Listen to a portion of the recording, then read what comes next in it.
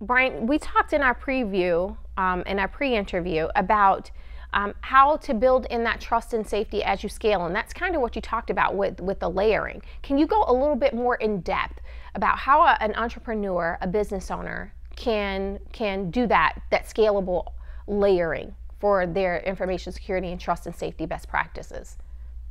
Yeah, in the early days, this is how we handle it, and it's like you look at the bad interactions on a platform, and you start to just you literally just spin your wheels just going from one to the next. And what we tried to do is we documented everything that happened. So it didn't matter if it was somebody who just didn't show up to mow the yard, or somebody who got paid and uploaded the wrong photo of the completed work and never called the customer back, or somebody literally who is not in the lawn mowing business, who was just looking to steal money.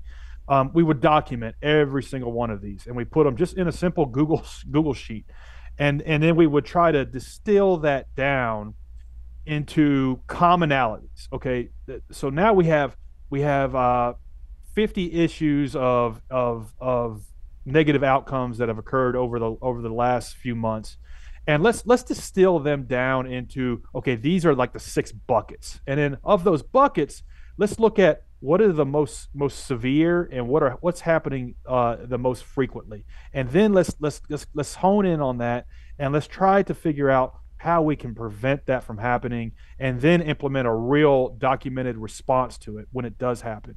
So it could be somebody showed up, or somebody signed up on the platform and was just trying to steal people's money. Okay, well, we need to ask ourselves why 5 times. Why did that happen, and how did they get through our safeguards, and implement a scalable solution to where we don't have to deal with that anymore, and then we can work our way down the list. So really, it's almost like an emergency room. You're just triaging. You're always triaging to what is happening the most and what is the most severe, and implementing some kind of preventative, scalable solution to not deal with it anymore. Yeah, and I like that triage metaphor, because technically, being in fraud mitigation and fraud prevention, that landscape is ever evolving. These fraudsters are always coming up with a way to get some money out of somebody, or to defraud in some sort of way. So it is like a triage situation, because it's something you'll always have to be vigilant about.